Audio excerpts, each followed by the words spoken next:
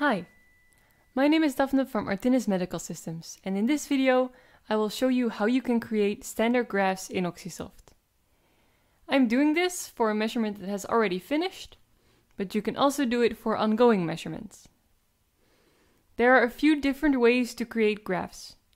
You can access all of them by right-clicking on the measurement, or by selecting a measurement and clicking on the graph menu at the top.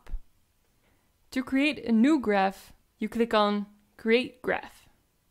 You'll see this screen in which you can name your graph and change any settings before you create it.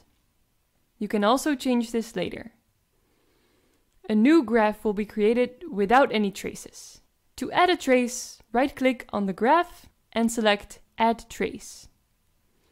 This opens a window with different tabs where you can select the channel and unit that you want displayed in the graph.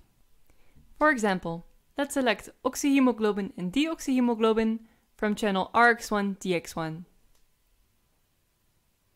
If you would like to create multiple of these graphs, you can also use Create All Graphs.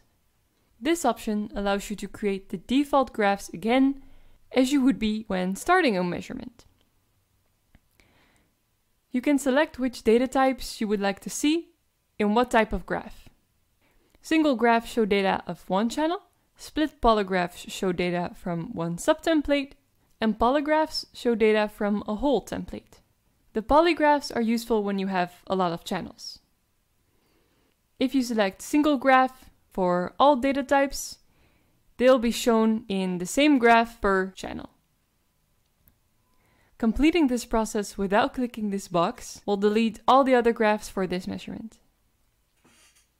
Thank you for watching. Please subscribe to our YouTube channel for more videos, and if you have any questions about this video, have a look in your manual or send an email to askforinfo@artinis.com. Have a nice day.